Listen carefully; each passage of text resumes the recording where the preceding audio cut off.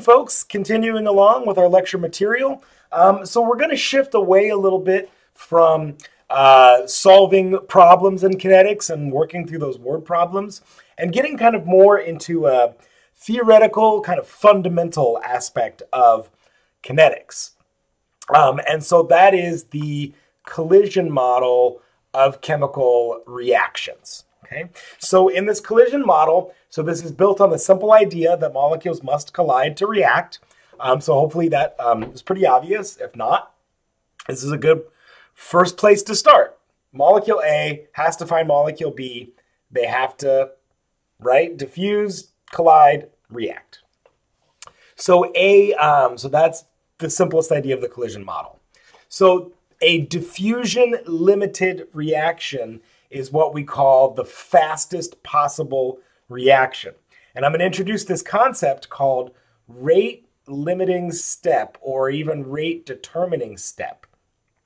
And what we're going to see now is chemistry actually occurs in steps. We've kind of been lying to you up to now, showing you these beautiful, simple reactions. As it turns out, chemical reactions are not so simple. They have what's called a mechanism, which is multiple steps, and that's coming in the next videos. So if we have a diffusion limited reaction, this is the fastest possible reaction, and the rate limiting step is the time it takes for molecules to diffuse and collide. Okay? So the example I like to make of this is, suppose you have a super fast car. Maybe you have like a Tesla, right? And you want to drive from Eureka down to the Bay Area. Well, other than having to stop and charge, which would be one of your rate determining steps, right? The fastest that you could drive is going to be based on traffic. It's not really based on how fast your car can go, perhaps in some areas where there's no traffic.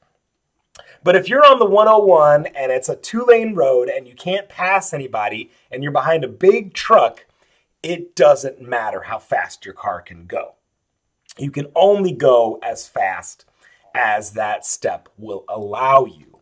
So that's one thing we start to think about with these, with the collision model, is we have like the fastest possible reaction, which would be this diffusion limited. In other words, the instant the molecules collide, they react.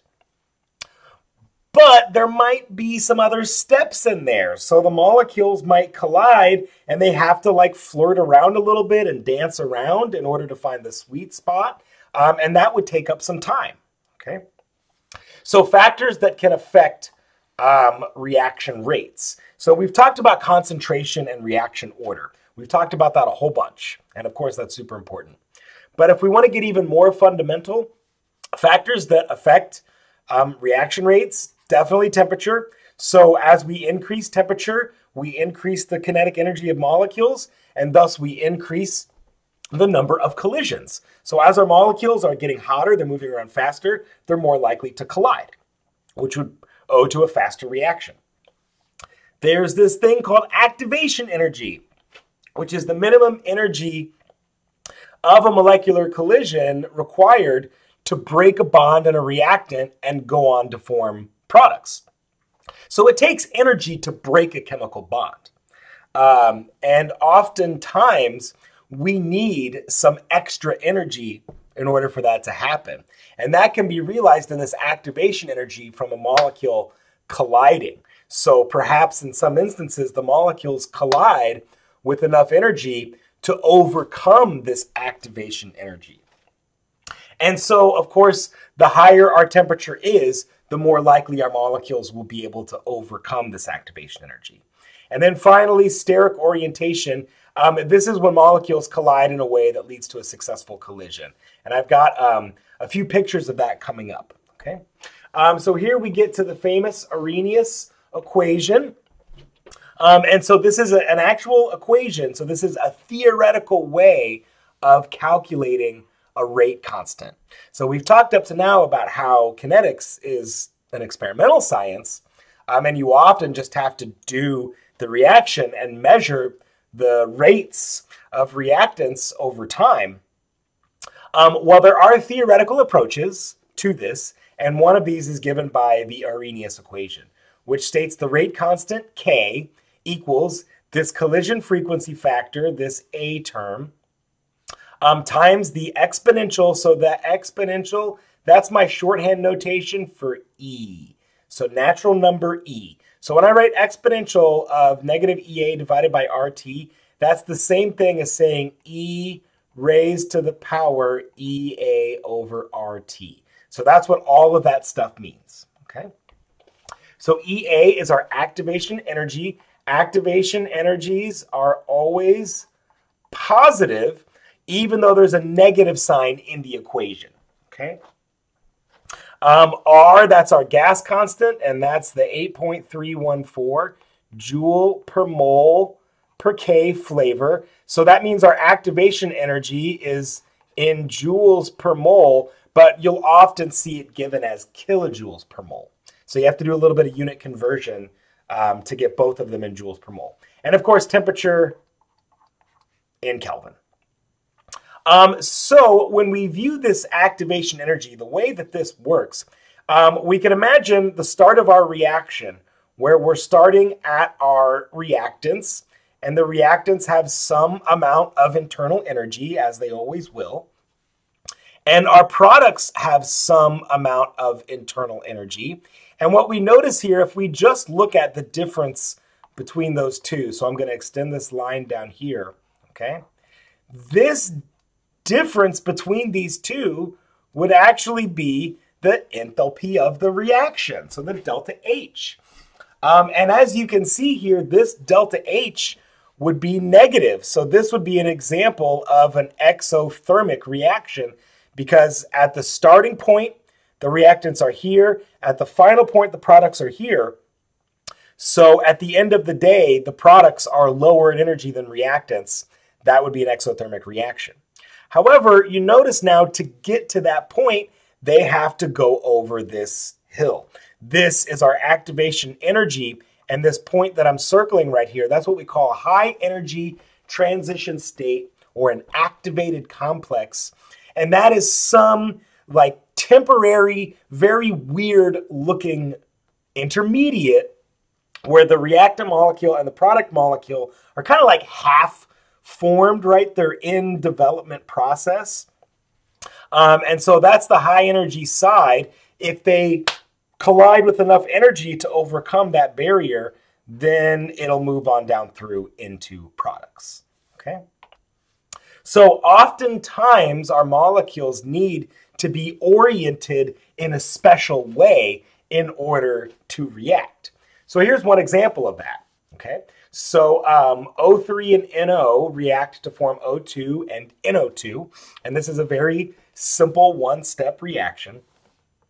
And so if you look at this here and you look at our final products, what we notice is that one of our oxygen bonds, so this is, I'm just going to draw the very abbreviated version of the Lewis structure here.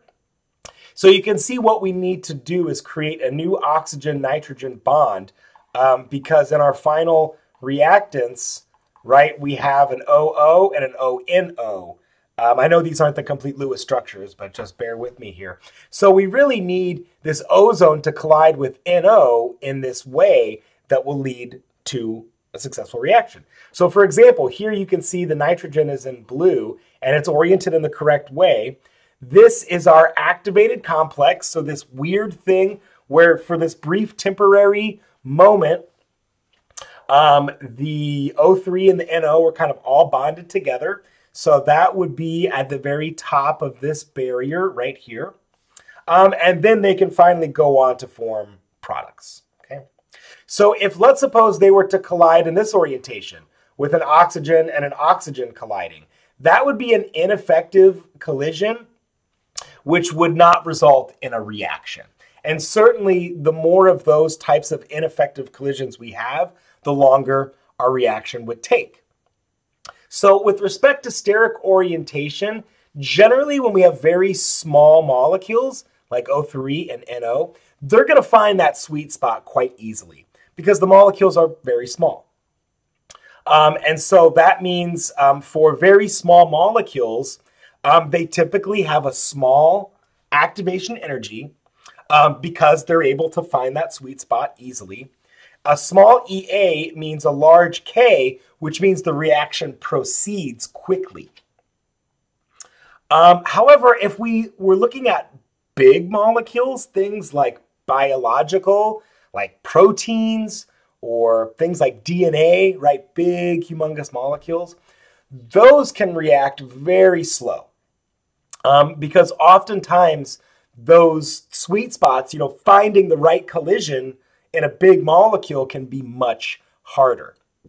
So it's not always true, but it's kind of generally true that small molecules will react faster than big molecules because of this steric orientation. And then finally, if we think about what's going on here now, so we're looking at the progress of the reaction going this way. What if we wanted to drive this reaction in reverse? Okay. Well, you can see in the forward direction, it's exothermic. But in the reverse direction, it's endothermic. And so this reaction is not going to want to go in the reverse direction very easily. And this is what gives us equilibrium positions, right? If this was an equilibrium reaction, we can imagine this would be a reaction that would favor the formation of products because it has a small activation energy and a large exothermicity, okay? So let's see.